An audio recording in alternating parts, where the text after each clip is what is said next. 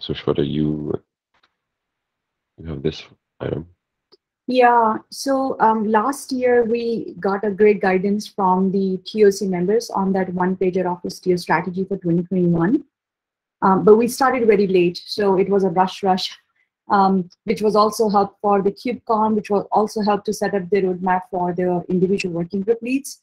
But I would like to start, now that the July is starting, I would like to start that one-pager from the TOC, the vision and the strategy for 2022, so that we have enough time, and then we can take that as a roadmap for the individual teams. You said for 2022. 2022.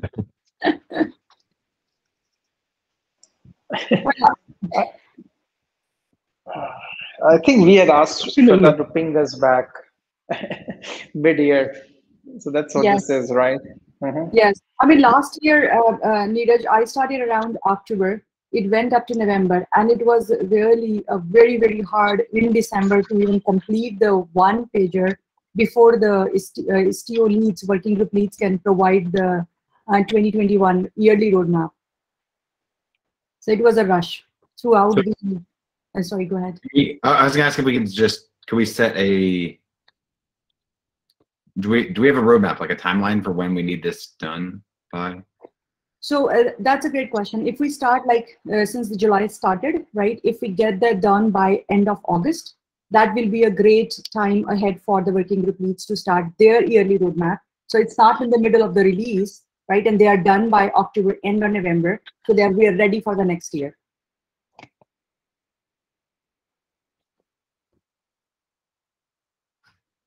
Yeah, I would have said August, September timeframe. Yeah, it seems a little bit too much time to me, but. Same here. So this year KubeCon is a little bit early too, with the conference season. It might make sense to be a little bit earlier. I think the conference is October-ish, so be good. Maybe end of September is some good middle ground. Yeah. Well, I mean, I guess the question is, if we have another IstioCon early next year, right? When would we present the roadmap? KubeCon in October or IstioCon in early Q1? Right, I don't want to be too Louis, driven. Your audio is not that clear for me. I don't know if it's clear for everyone else. I'm sorry, did you say end of September or something else? I couldn't hear. Was that me you couldn't hear, or Neeraj? Neeraj, I could hear you well. No. I was just saying I couldn't hear Louis well. But anyways, let's move on. Okay. For what it's worth, I can hear Louis okay. Neeraj, it's a you problem. It's not a me problem. It has been years since somebody has said that. Well, thank you.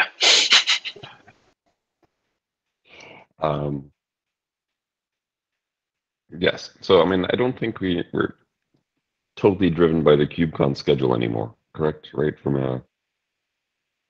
Especially for this content. I agree. Speak about Istio roadmap, but they may not give you a slot. So I would around the dates and everything. So it's still I guess today.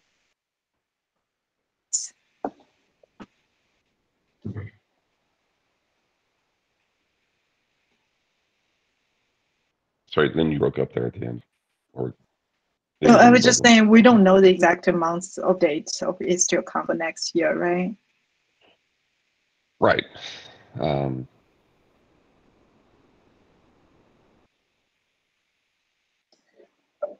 Louis, I think there are two things that we're trying to merge here, right? So in at least my 2 cents here, I agree with you that going our roadmap planning around KubeCon doesn't make much sense anymore, given the kind of just the publicity and the kind of content they want and how the roadmap usually goes, like a session around that. IstioCon, even though the dates are murky, makes more sense. irrespective, I think if it feels like our target is to come and finish this by November, because as Shweta said, last year when we started around October, we couldn't finish things and December was a wash. So it feels like what Sven was saying, what's our target? End of November or mid of November, if TOC can submit this, it seems reasonable to me, if everyone agrees. Yeah, that's mid Q4 seems about right. I mean, we need a target for the working groups to all finish their parts, right? Yeah. We need to go back from that. Yeah. The late November, Neeraj, is late for the working group leads because that's the time of our release too. We normally releases the first week of December, so they're not, and then last 2 weeks are holidays, so the working group leads are never able to complete by the end of the year. Ideally, the things I see. from the TOC and the working group leads should be completed in December, right? So we are ready for Q1. Does it have to be? I mean, working group leads deliver the first 2 weeks of January, right? Yeah, but then they need the direction for Q1 release, so it gets late.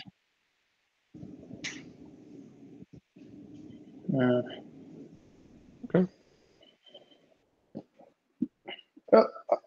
For me, I mean, if you ask me, do we have enough signals to start thinking about a roadmap? Maybe yes, but beyond 1 or 2 points, I don't have enough signals from users this year so far, right? We have made progress on the few things that we promised. So it's kind of hard to plan right now, at least for me. Yeah, I'm thinking the same too. I mean, how is it different than what we have right now? I think, and do we have enough feedback to make changes? Right. I mean, we've only delivered the first 2 releases of this year, right? So we've only made 2 releases worth of progress on the annual goals. Mhm. And I've had 1 release worth of feedback on it, or 1.1 releases worth of feedback on our progress. So yeah, I tend to agree. Obviously, it's not something we can start now. So I guess we'll have a 3rd release in August. We would have had 2 and a bit releases worth of 3 and a bit worth of Mhm. releases worth of feedback if we can deliver roadmap. Let's say mid to late October. Yeah, that sounds like a plan.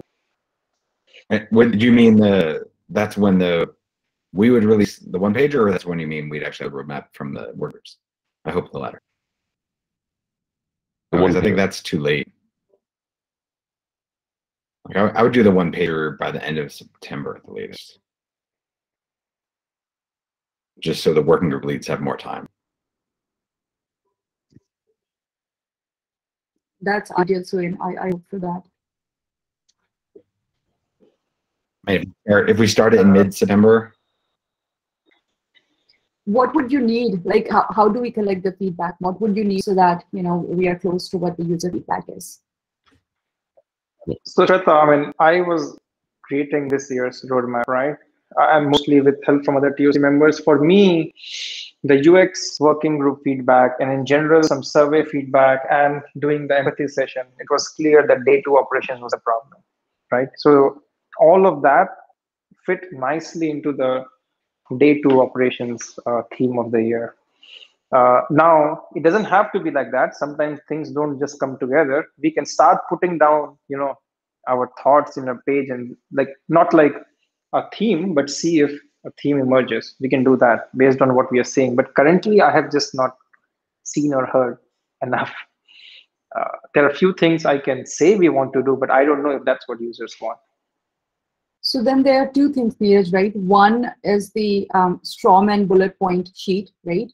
2, what kind of service we need, right? Because we still have enough time to collect the user feedback. Then we should start thinking, okay, what do I need to make sure that I have enough information to create this? Yeah, I would go for another empathy session before I put any concrete thoughts down, if we can do that. Because at least for me, I don't know about the other TOC members. I'm guessing they will agree with me. That was really helpful. And then the UX surveys, both of them were helpful. So we are continuing the UX surveys. We should plan some empathy session if we can have enough end user feedback. And then, you know, collect those two and start putting our thoughts together. We have around Right. 10 users who have signed up for interviews around upgrade experience.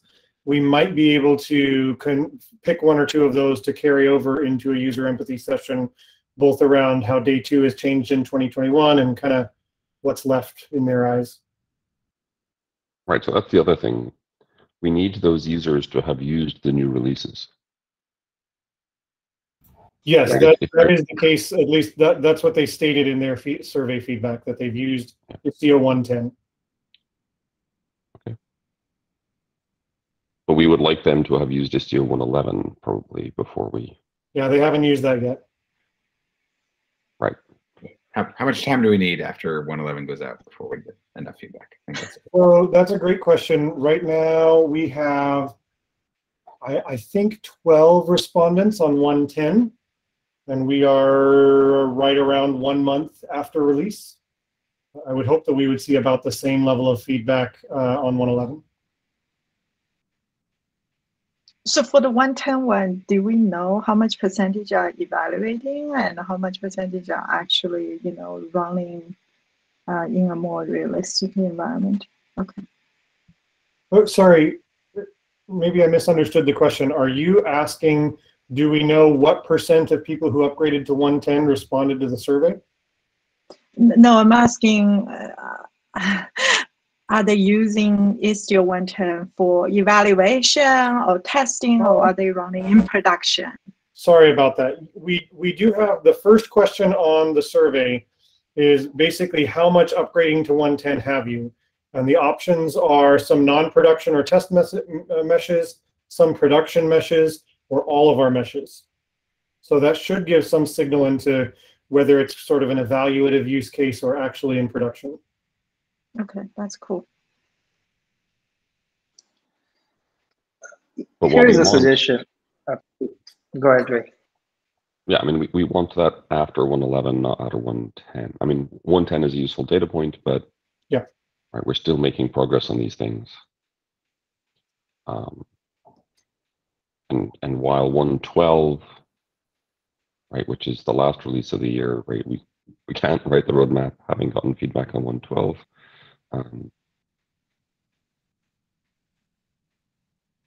Yeah, so if you want the feedback on the 11, so Mitch said he has about a dozen feedback.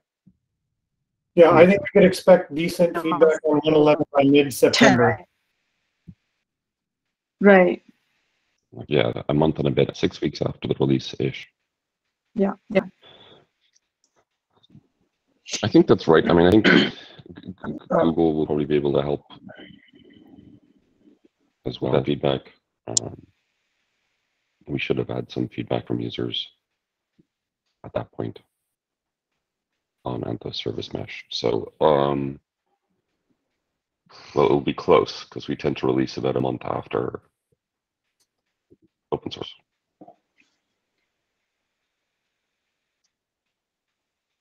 Yeah, that's the interesting timing. The vendors probably take some time to upgrade. Yes. Right. It's gonna be pretty condensed time. Yeah.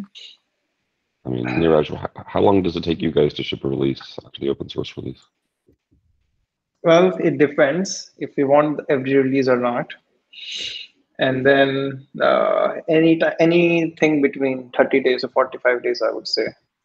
Sometimes it stretches more if we have a private feature that a user wants that is based on a new open source feature, right? But 30 days to 45 days is average. Okay. Brian or Kevin, what about you guys? I don't know if you ship every release or not, but we don't. We tend to lag behind at the moment by one release, although we'll be fixing that in the next couple of months so that we're running close to tip. okay.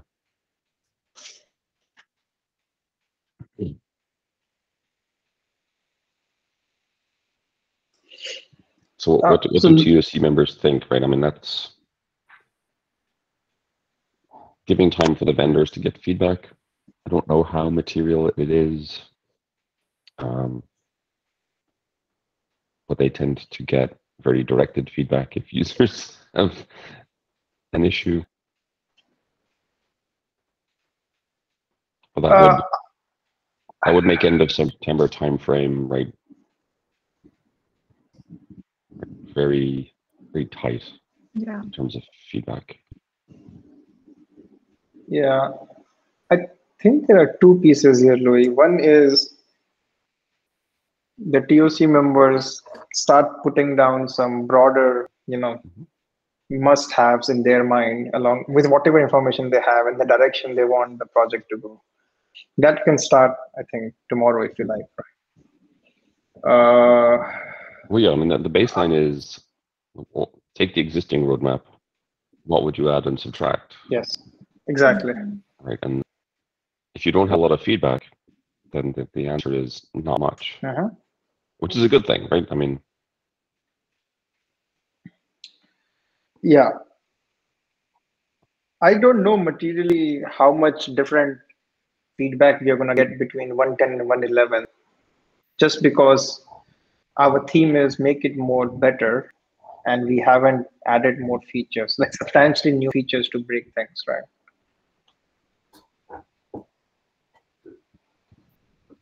Yeah, I feel like 110 is like a 6. So if we could do feedback.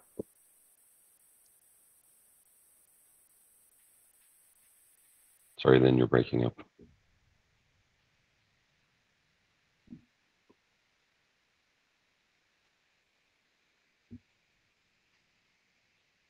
Am I back?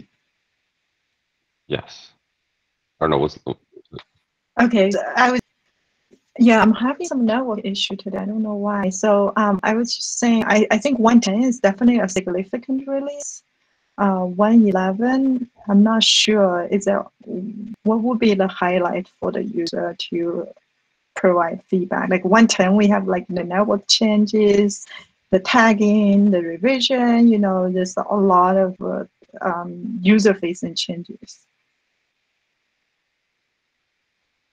111, we might have more of the gateway API. That's still in development. We were thinking we would have HBone. That's probably not going to happen. Sorry, BTS, which is now called HBone, so people can understand what it means. Oh yes, so the telemetry API, for which we already have a lot of feedback, right? We know people want that. There will also be the WASM API, correct? Yeah, those are the two big APIs, and I have added a related PSA to the So those solve known existing user experience issues, correct? Yes, Right. like this is based on prior feedback really, but these are going to be, I mean, as normal, introduced as alpha APIs. So I think it would be very useful feedback based on those APIs. There's the proxy config change, which is really, again, incremental improvement for the install revisions experience.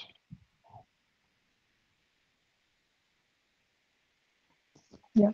Yeah, I don't know if we get, Brian, on your point, CNI being promoted.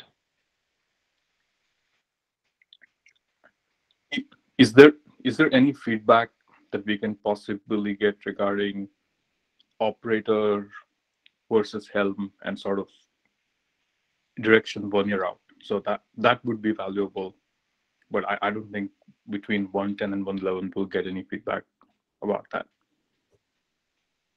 Right. I mean, I think the last time we had feedback, right, it was significantly bifurcated, right? There were people who used Helm in part because it was the standard within their organization. So they had to use it. They felt like they wanted to use it. And then there were people who weren't in that boat. And they were happy enough to use Istio Kotlin install and our tooling, right? Whether that was operator or command line. Yeah, I remember it was 30% roughly for each of them. And if Yeah, we it was look very at evenly split. yeah, exactly. And if we look at other service mesh like Kuma, right, they have instruction for both also.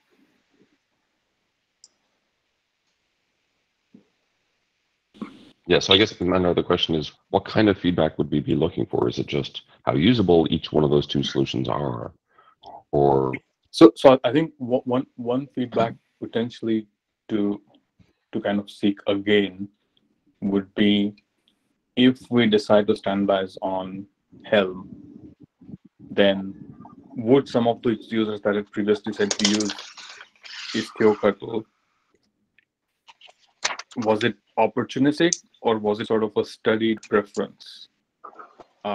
And having one is better than two, all things being equal.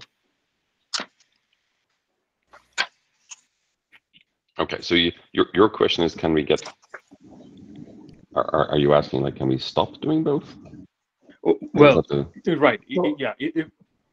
So right, yes. If we can stop doing both, like, can we get something in that direction? Austin?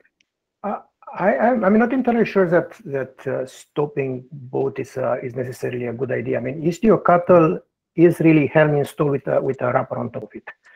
Our problem is not that we have Istio Cattle. I mean, so operator API is probably the problem, is the fact that we have two APIs and it's difficult to configure. But if we trim down the differences in the API surface, which we are trying to do, then Helm is Helm, and Istio Cattle is a wrapper around Helm that is doing some additional checks, which is not necessarily bad. The issue is to get rid of the alpha APIs and to do what we discussed with proxy config and promoting to beta. That's my opinion, at least.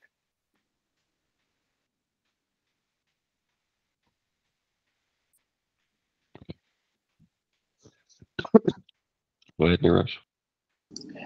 Yeah, I think, Louis, we're getting a little bit into the weeds here. So I think we don't have a clear direction on what feedback we want, right? So I think that's upon us to start guiding and then maybe include some of the other community members. So I think it's fair to start like a doc saying, okay, this is the kind of feedback we want based on features that we have already outlined in 1.11. Or in 1.10, let's see if we can get that feedback. If not, we need to come up with another game plan, right? Yeah. Yeah, agree. And also, I just want to say, don't forget, user don't put on first release of that fixed. I should say the fixed release, like 1.11.1 is typically they start using it.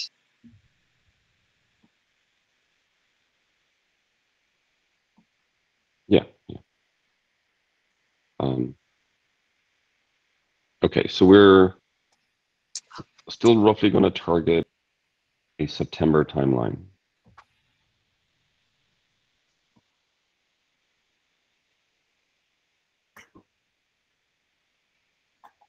That was the general, I think that was largely consensus. We would have some feedback after 1.11.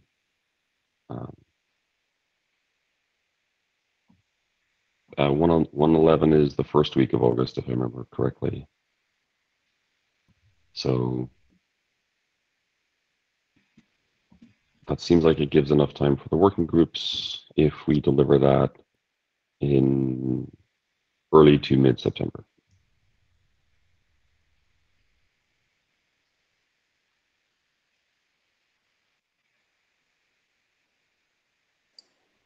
Yeah, that's fine. Let's target that. And between now and then, let's try to figure out what feedback we want and how we can get it.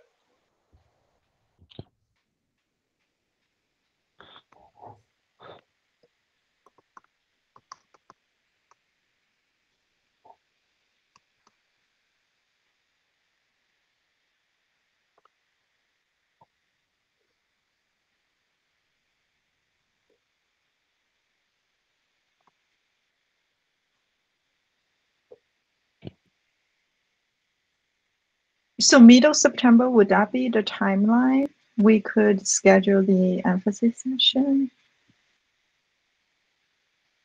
Well, it would have to be before then.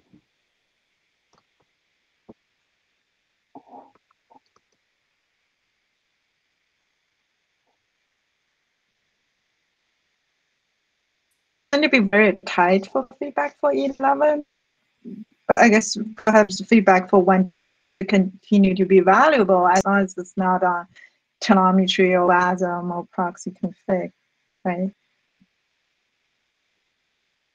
And if we're not interested in feedback on those items, perhaps we could schedule the empathy session in August.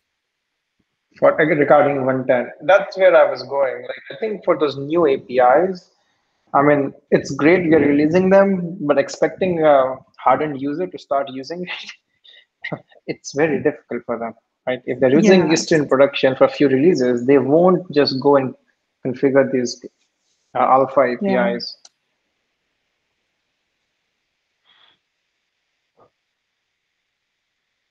Okay, well, I think it's fair to say also that we'll produce a draft, and then we will probably revise the draft. Exactly. And the working groups will also revise their drafts. Yeah, that's where I was going, Louis. It's an iteration, right? Okay.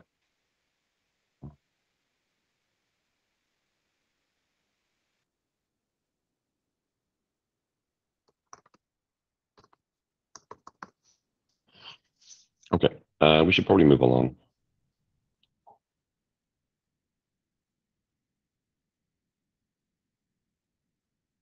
Ryan, you want to talk about testing, doc testing? Yeah, can you pull it up?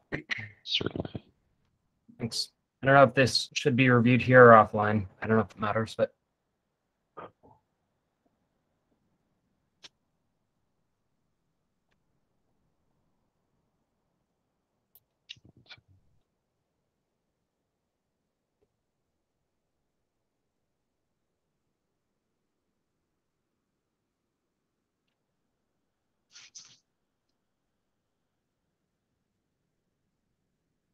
So for the past couple of releases, I'd say back since, I don't know, 1.5, we've tried to get the docs working group and the work group leads on board as to how to prioritize testing of docs for different releases. What's P0, P1, P2, etc.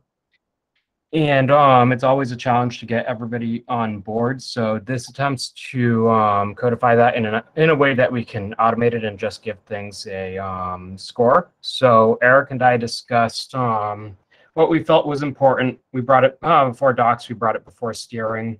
Steering said that TOC should make the decision as work group leads for docs as to what they thought of it. So if you scroll down to the design ideas, the things that we thought were important are what areas of the documentation have changed and how much. Greater changes in documentation are more likely to need more testing. If we can do it, what areas of the code that are being touched by this documentation have changed and how much. Go testing has a trace command. I haven't tested it, but that might give us some sort of an idea there. Does the document already have automated tests? If it already has automated tests, it might not be as important to manually test it. And what is being accessed most often by users? Again, if the top two are filled, then it's still important to consider the bottom two, but likely not as important. And then we thought of a bit of scoring there. So taking these prioritized lists and deciding a number of stars or whatever unit you want to give it, with 16 stars being assigned to the top one, 12 to the next, 8 to the next, and then 4 to the bottom, and collating all these scores together in order to produce a final prioritization for the doc. And then we create a spreadsheet off of this with all of the current documentation. So if things have been added, things have been removed, those get updated automatically, and importing that into Google Sheets. So yeah, I'm just curious what thoughts are.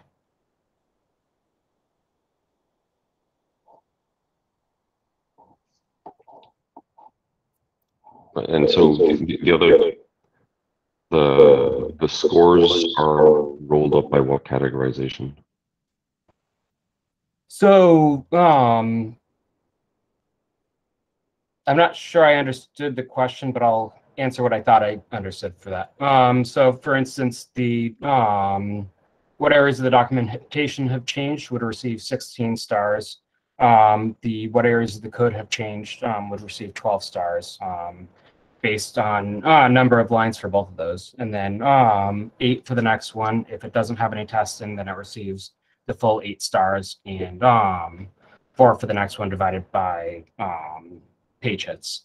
And then these would all be added together, so you've got a maximum of 28, 30, 40 stars. And the one, the closest to 40 stars is the most important to test. The closest to 0 is the least important to test. And then we divide it up to keep the P0 through P2. But yeah. I actually meant more about the roll-up. So on what categories do we roll up under? What? So this would on the actual scoring. Like networking versus, like, how do we assign this back to working groups? We don't. So this So would just be by page? in general. All the documentation pages. Yeah, the idea is we prioritize all the pages, and then we just if we pick the top, 10%, 25%, those are the ones that have to have testing done. There really isn't anything that say that these aren't all networking pages or all security pages.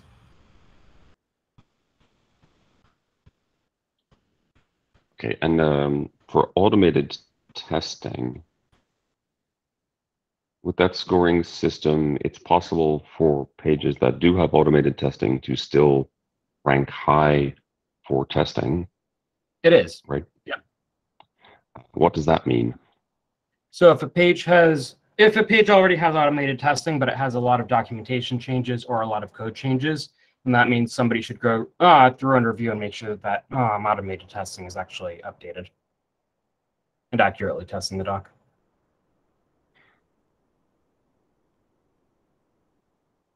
Is it possible to know that the automated testing was updated within the release as well? Because the last update time of the automated test would probably indicate whether it was updated in concert with the doc or not. It would. I guess the question is, I mean, if we know that doc, if the tests for that doc were updated in the release, is that enough for us to say this page doesn't need to be tested? Or isn't as important to test? Possibly. Yeah, I mean, I think that's my general question.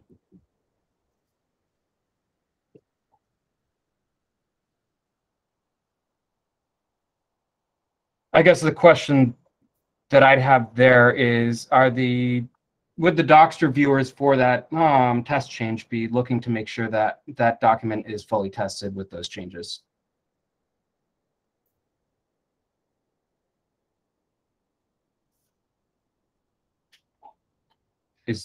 So, I don't know, do you know, Eric, when you're looking at doc tests, PRs, are you comparing to the original documentation to see how thoroughly it's tested? I typically do, but I don't know that that's a common statement. Okay. Right. I mean, I push back if, and I've done it. I push back if somebody wants to add the yes, it's tested flag, but we're only testing part of the page. So this is also for something that's already tested, presumably already tested. It's got a whole bunch of changes. Somebody's going back and updating that test. Right. I mean, we would have to make sure that happens. That is the point of docs testing, right? It is to ensure that what the docs say is being automated. It is.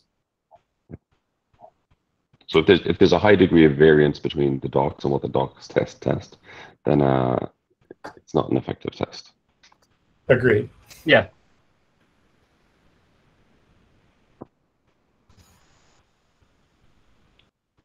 That seems like it's a function of the code review process.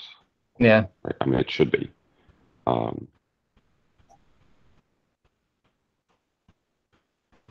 it seems reasonable, at least for automation, it seems reasonable if that is the expected practice. So if the docs have been updated in the release and the tests have been updated in the release, the score would be lower. Yep. Yeah, that makes sense to me. I mean, we can check dates on SH files and verify and lower based on that as well. Yep. Yeah, and that would lower the total score, right? Not just for that the testing category, right? Yeah, that would lower the total score.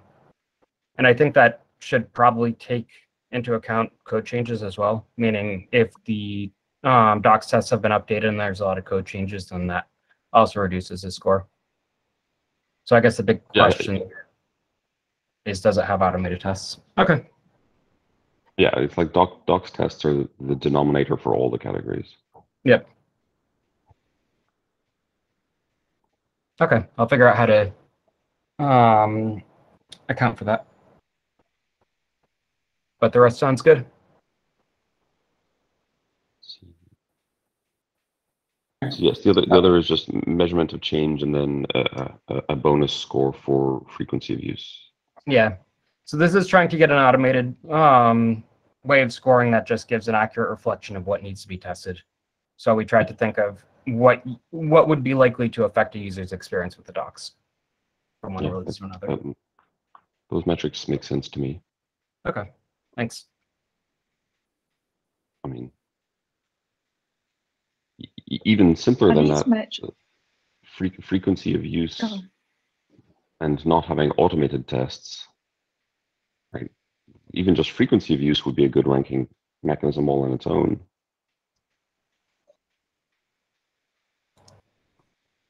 Right? Yeah, frequency is definitely a good one. So your thought is what's most accessed is the highest prioritized versus yeah. I mean, if we have doc that's used a lot and is not automated, yeah, I almost don't care how much the code has changed. Yeah, so I think this is a little too complicated because it's going to create like a meta bot trying too many things, and we keep tweaking the parameters forever. I think that's where I would go. First, classify whether it has an automated test or not, and then second, just rank stack based on access patterns of users, because that's the most critical thing. I mean, if we keep tweaking around some deep down task that no one changes, that no one looks at, who cares? I'd assume all of the tests that all of the features we currently have in Istio are there because people use them. There's some pretty big steep cliffs between some of them, I think. Yeah. Yeah. Some of the platform page, I think we questioned them early on, so it would be good to get a statistic from the Istio.io website, analytic website. The other thing I want to say, I think I agree with Neeraj. So those are the two most important things: is whether the page is tested, and also how popular they are. And within whether the page are tested, Brian, to your point early on, some of our tests may not exactly test through what the user would tell user to do. It would be nice if we can highlight a little bit on that, because some are done on purpose. And I knew that because I wrote some of those tests, and we had to test a slightly different than because of a tested infrastructure doesn't have like real key, host, and search. So what we tell user is actually slightly different on purpose than what's been tested. So that might be useful information to highlight for our user. Okay, thanks. So Brian, just to make sure I give my feedback correctly, I think we can go towards something more smarter and like rank stacked with some good algorithm in it. But I would recommend we start something simpler, see how it goes for a release, then tweak it.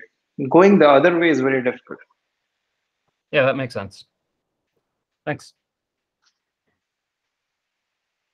Sorry, I wasn't capturing notes, but I will. So Brian, just making sure the scoring you are proposing, those are internal metrics anyway, right? So they're not exposed to the user. The user wouldn't care. Yeah, those are internal metrics, really to find out, the top two are to find out how accurate the tests are, whether there's likeliness of variance between the tests and the either code or documentation. But if we're checking when the tests change, Okay. that might be good enough. Yeah, I think the variant to indicate we test a little bit different, that's valuable to the user. You know, when they find out their stuff doesn't work, and we tell them that we did test a little bit different, and maybe even can point a link to them. This is what we test. I think that could be valuable. Okay. Yeah, I agree.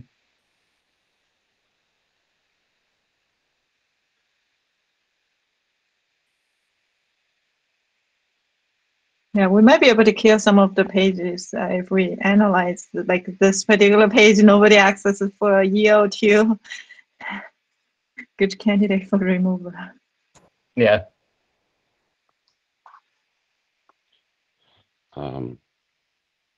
Okay. I don't know if that actually makes your life any easier, Brian, but I think just, yeah, a ranking based on usage and then, you know, effectively bucketing by whether they're tested or not and just ranking within that.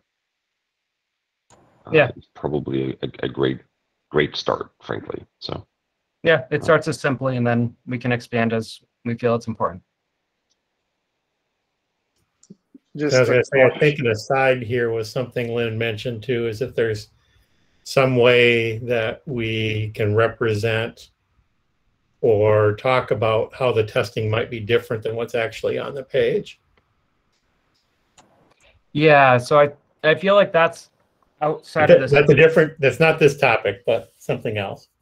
Yeah, I do think that's important. Like, I know the a lot of the concept stuff varies just because it's a couple of example configuration elements, and we write tests against them, but that's not going to match up with a written 3-paragraph document. Right.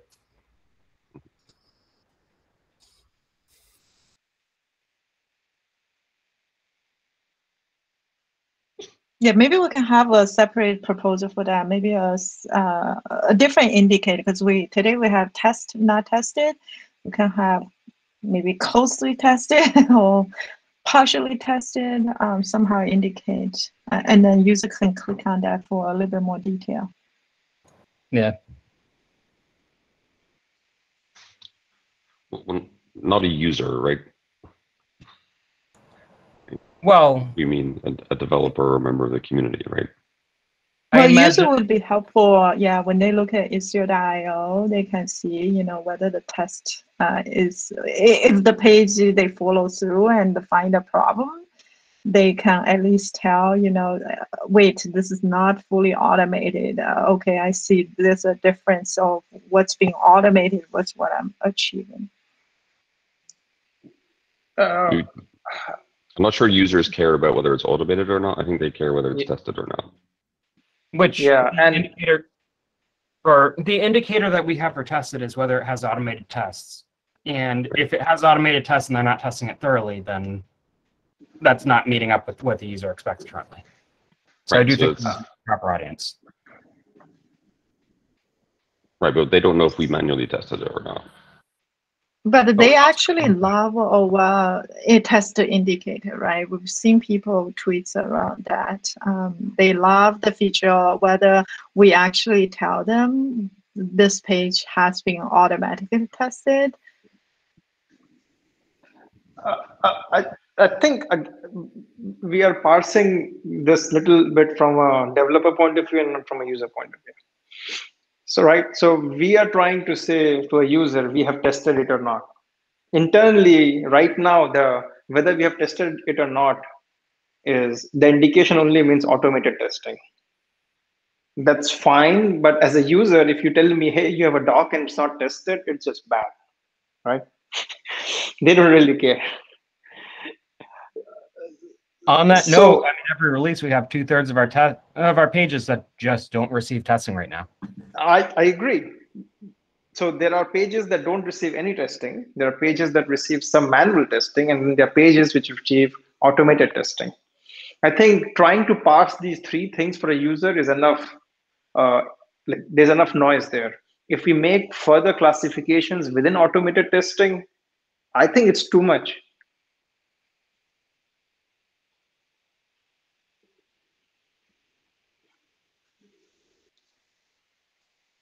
I mean, it is from my point of view, we don't want to put that burden on users. Internally, we can do as much metadata about each docs that we want to improve our docs and testing. I don't know if users want to see so much information.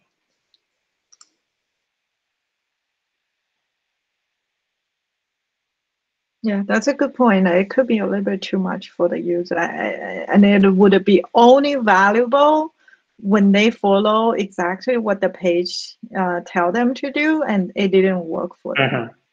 So as a user coming in here, if I come to a page, let's say, I don't know, a concept page or whatever, and I see, hey, this page is tested, and I go through it and try to use it, and it doesn't work, I'm probably going to scratch my head for a little while and try to figure out what I did wrong, even though it could be a problem with that doc.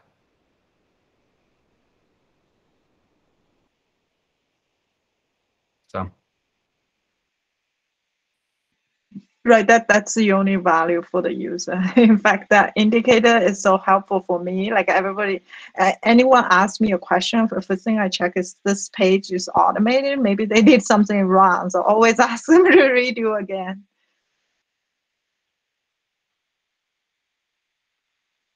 But there's maybe 5% or 1% of our pages that we didn't test exactly what we tell user to do. Those are the tricky ones. Yeah, I agree.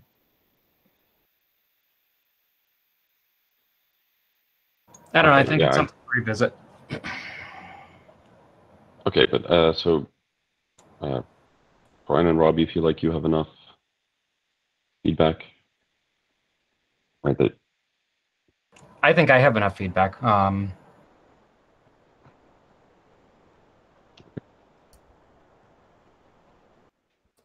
Yeah, this is Eric. I think it's good. Yeah.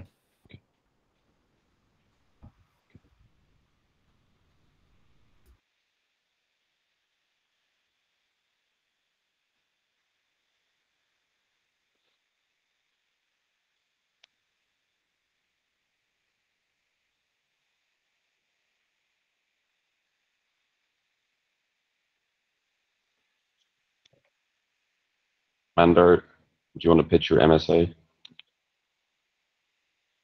PSA?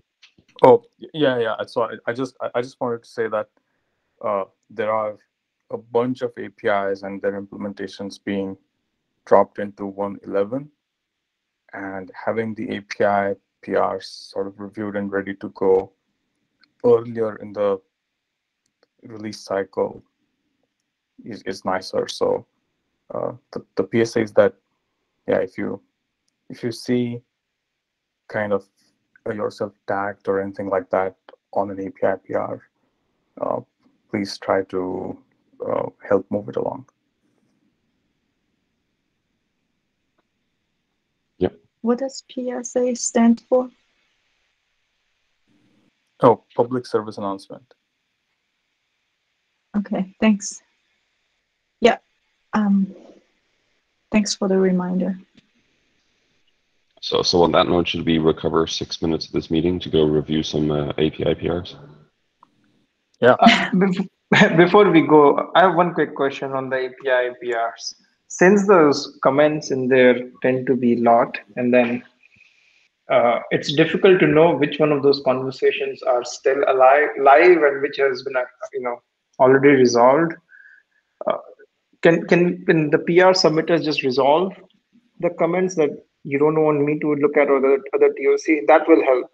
Like I look at some, and I know I've been part of it from the beginning, but when I look at again in 1 month's time, I don't know how many of these comments I need to follow. Okay.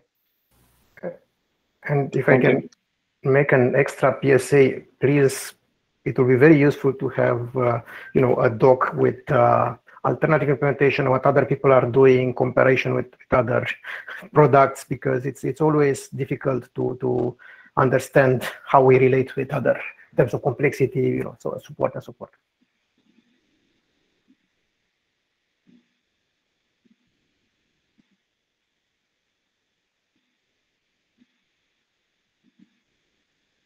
Okay. And with that, I think we are done, folks. Have a great week. Thank you. Thanks, everyone. Thanks.